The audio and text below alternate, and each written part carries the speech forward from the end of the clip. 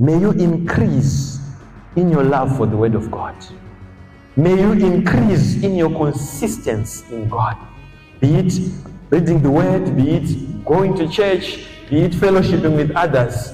May you increase. May there be consistency. Increase in your consistency in doing that. For your obedience level, may it increase. 50% may it go to 100%. If you're 100%, may it go to 120%. May you also in this year increase in your fear for God. May that fear of God increase in your life as you start with God. May it increase. In each area of your life, may you increase in your application of the Word of God.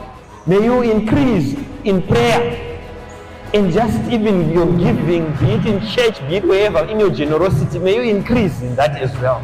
And see what will happen this year. Increase in that. May you increase in your fellowship with others and fellowship with the Holy Spirit. May they be an increase in that area. Increase in your faith in God's Word. Where you say, God, I know your Word never fails. I trust you, God. May that increase, that trust in God, may it increase. May you increase in honoring God. Increase. When we say honor is where you are saying, God, I adore you. I love you, God. May that increase.